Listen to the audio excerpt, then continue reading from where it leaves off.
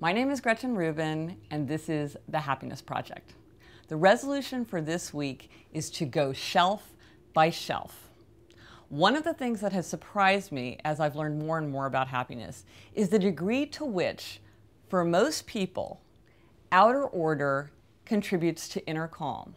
It's absolutely true that in the context of a happy life, something like a messy coat closet or an overflowing desk shouldn't matter very much. It seems trivial.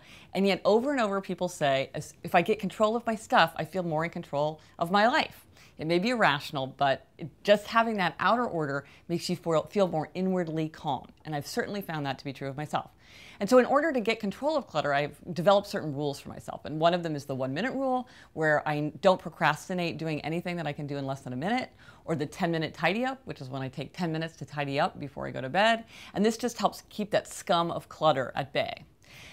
My most recent resolution on this is to go shelf by shelf. And when I first thought about it, I thought, well, maybe I should start at one corner of my apartment and systematically work my way through my entire apartment and just clear clutter. But I thought, that just sounds too overwhelming. I can't face it. It'll take too long. I just couldn't even begin to undertake something like that. So I decided instead just to go shelf by shelf. And what that means is that if I find myself with like 10 minutes before I need to leave for an appointment, or I'm just standing in the kitchen on the telephone, if I'm looking at a shelf, if I'm looking at a surface, if I'm looking at a drawer, I just try to push myself to take a little bit of time to clear out what I can. And so one of the things I do is I clean as I go. So if I find a stray Cheerio or I find a smudge against a doorknob, I try to take the few seconds it would take to clean up. I also try to clear surfaces. I remind myself that surfaces are for activities, not for storage. And I have certain places in my house where the surfaces constantly attract things, and I am constantly trying to say, keep that surface clear, put those things where they belong. If I leave something out to remind myself of something, go ahead and do that thing instead of leaving the reminder there for a long time.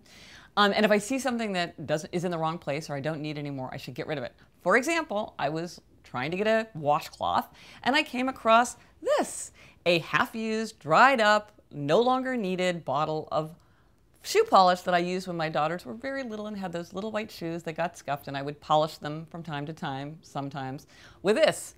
I don't need it anymore. It kind of reminds me of a happy memory of when my daughters were little, but really, I have other reminders that are more precious, so I'm going to get rid of this.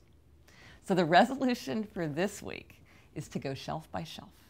And the quotation for this week is one of my favorite quotations from William Blake, who said, "Order is heaven's first law."